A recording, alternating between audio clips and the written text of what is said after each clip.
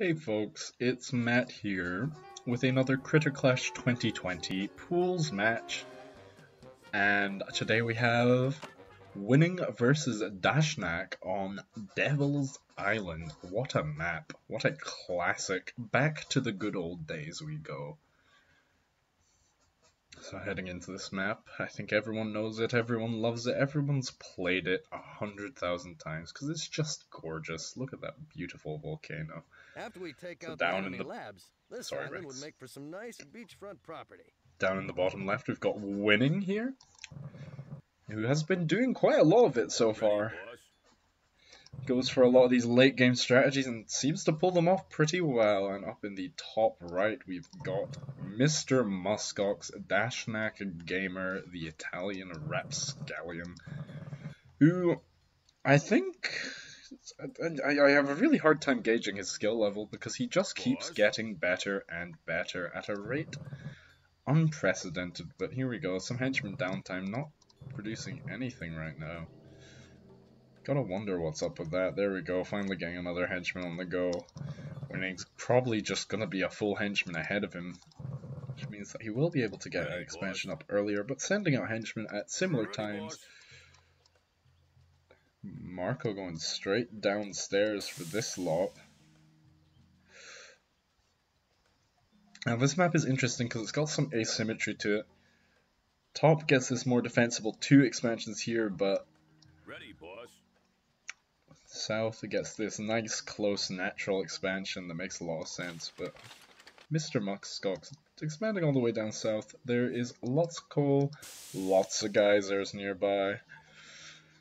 Let's see how he's able to make use of that. There are so many geysers on this map, and Top seems to have a bit of an easier access to it. Winning hitting level 2 nice and early, but Mr. Muskox following up and nice and quick, starting to send henchmen down south to staff this expo. Creature Chamber going down nice and early.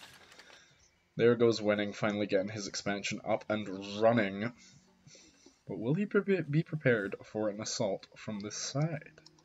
Let's find out. Third rod coming up from Dachnak, Mr. Muskox. Third rod already up and running from Winning.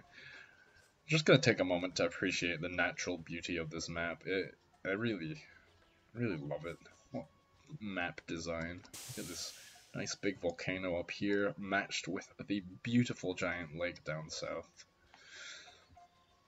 Now let's see, still only sitting on 1 expansion apiece, a couple units coming out to the east. The Ugibras are going to match up brilliantly against Prince. Oh, there's the deflect, it's really bad RNG. Oh my good lord, he is just taking so much deflect damage, and this Ugibra has no right to be alive right now. Some Flick Montana's coming out.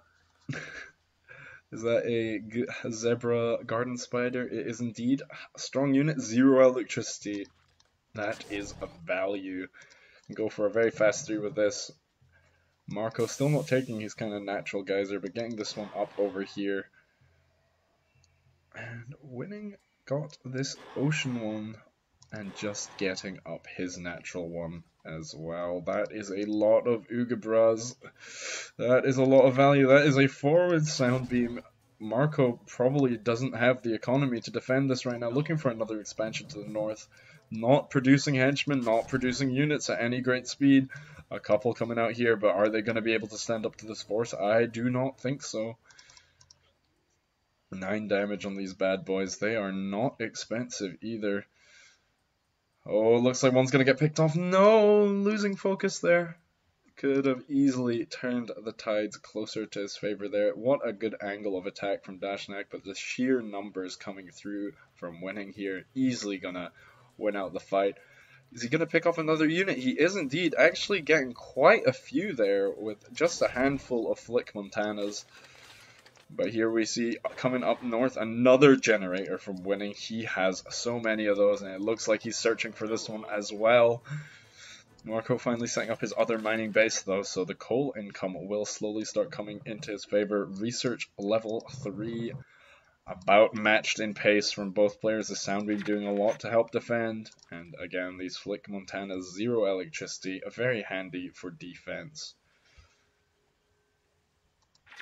Two sound beams coming in clutch. Gonna need to start producing more units though, Marco. Ready, boss. Another henchman coming out over this side, looking for geysers. There's one right up here, but that's okay. Claiming another though. Research clinic from Mr. Muskox here. I wonder if winning is doing the same. Does not look like it. So Marco is actually in a good state economically. Let's see how his level 3s can match up to the sound beam wall. Continuing to make princes though, just a little cheaper until he gets his water chamber up, presumably. And a creature chamber going up at home as well. It looks like Marco is not convinced that this base will last much longer. And you can easily see why. Ooh, skirting past these sound beams. I wonder what he's looking for here. Maybe some sort of counterattack. The Spitting Spitons coming out from winning. Now these are a World Cup classic as well. A lot worse than they were there. A lot more electricity. A lot less damage. But still got some bulk. Got some speed. Definitely nothing to shake your tail at. These units are just chilling up over here now. They can actually go and assault this generator. Mr. Muskox going for a CC up here. The goblins over up in the north. Definitely something to worry about. But here come the Spitons. I think they're going to crack this base wide open. And there is, going for the henchmen. That's what you want to be doing. Pulling them off the mining. Yep, Marco, good micro. Pulling them back. Still producing princes over here. Does he not have a powerful enough level 3 range? He's got an air chamber up over here. This could do some damage. But again, this eastern front is literally the opposite side. Not looking in great shape for Marco, and winning already looking to expand on his body. Goblins coming out from the north side though, and what are these? Bunnykins. That's a octopus firefly. I like it. Very expensive, very bulky though, and pretty meaningful damage, and the flash means it will be quite hard to defend, but the anti-air tower is going down in advance. Gotta send those goblins in first, deal a bit of damage. With their low sight radius though, I don't know if you can even see them going up. Keeping his bunnykins back, which is a good idea. The Spython's actually getting picked off by these princes. He actually does get one. What a defense from Marco. This base is still standing strong. He needs to be producing more henchmen though. He needs to start taking this base. And winning. Not looking for 4 just yet. These goblins might do some significant damage. A few bulls here to defend, but if he can pull back to the bunnykins, then he is in great shape, able to take down this expansion. A wonderful job salvaging the resources from that workshop. Here you go, winning. Not really mining from this base over here, and not really producing many units. Got a lot of anti-air towers and sound beams built up. Trying to restaff over here, but again, the electricity upgrade income from winning definitely doing him a lot of favors here, keeping him in this game. Marco finally taking this top left base. I don't know if he even knows about this geyser, and he definitely hasn't taken this one, but keeping up mining, looking pretty good right now. Needs to get those henchmen back on production. These sound beams have been upgraded, but here comes bunnykins. With the high defense and regen, they are just going to be able to face tank these sound beams, and you need to see this flash go down. You need those Spythons to be blinded. Please, Marco, please, please, please, please, please, please. Oh no, that wasn't very efficient at all. But the goblins and a couple princes coming through. Oh, trying to side run by them. Oh no, Marco, the micro failing a little there. A few more goblins coming out. Level 4 coming out as well, but winning, beating him to the punch, getting ahead. The Spython's able to do a lot of damage, and it looks like this base has finally run out of time. A few princes coming out over here, and more bunnykins. There are no anti-air towers at the main. If Marco could just slide on by there, and will he flash? Will he flash? Please tell me you'll flash. Doesn't look like it, but the army is retreating back to the anti-airs there. Where is Marco looking? I gotta know. A few henchmen coming around, pulling back from the anti-air towers, leaving one sacrificial lamb to distract. I really feel like there's a lot more Marco could be doing. There is no defense at the main, and it looks like he's finally going to look at it, and that is actually huge. That could be some significant economic damage. We'll be able to see it coming out. No anti-air still going down. Finally, one getting placed, but there are so many units here, and the henchmen are going to start getting picked up. There's the flashes. But there's the level 4 from winning. Dachnak not too far behind, but this southern base finally falling. But he has been mining up here for quite some time now, but he's not got yoke, and winning has had it for quite a while now. Has he? Yeah, he's got it. Things are looking good for winning in the south now. Marco not done yet, though, still producing prints. Here comes Chegwin. Excited to see what we've got in store. Big scary eel hippo. Definitely a high power unit, but in a hippo range fight, almost no way to outmatch the porcupines. They will just cut through your defenses and make you feel bad for even having hurting. Just combat on both sides. This has been an interesting game so far. This workshop falling, but so many units getting picked off by bunnykins. The upgrades are few and far between. More bunnykins. Oh no, actually some cheggers coming out. What is this? This is a Condor Piranha. Ooh, exciting. 18 damage with Pack Frenzy. Definitely nothing to complain about. Plenty of Chegwins.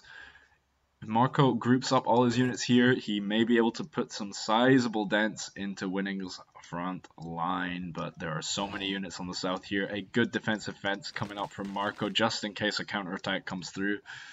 Oh no, the Cheggers are being picked off one by one, but there's so many Chegwins over here. Unresponsive Chegwin. What are you doing? And this geyser still has remained untaken for this whole game. Oh, and the fence does not get up in time. Oh, that's huge. Is there any way the Chegwins, they're going in, they're fighting, but most of them aren't actually. A few Cheggers floating in by. Porcupines getting picked off, which is good for Marco, but again, these take so much punishment from anything without piercing, almost hitting the defense cap, and Marco's base is in tatters. Is he going to be able to defend? These units are slow. Are they going to make it home in time? Even if they do, Winning's economy is booming right now. He's even going for 5. This might be it for Dachnak Gamer. Lab getting bitten by the spider here. He doesn't even need to use his venomous saliva. Here we go. The unit's coming back to defend, but I think it might be a bit too little too late. Picking off porcupines, the good focus fire, but then now half the Chegwins are completely uninterested. And more porcupines flowing in. There is no way that this force can even compare. Good night, Marco. Great showing at the start of the game. Just a few important mistakes coming through to bite him, and Winning able to keep his economy strong. And that will be game. Great job to both players. But there goes the lab. Getting focused down. A few forward chambers from Winning. There are a lot of ways that game could have gone better for Marco, but hey ho, great job to Winning. Continuing to do as his name suggests. And hitting 5 right before the game finishes. Congratulations to Winning. If you enjoyed that match, please consider subscribing to the channel. And if you want to play some games, hop into our Discord, link in the description. I imagine a lot of the people who watch this channel are already in there. And if you like what the Tellurian team's doing with this beautiful mod, which I'm kind of biased about, please consider donating to our Patreon. Thanks guys for watching, and good night.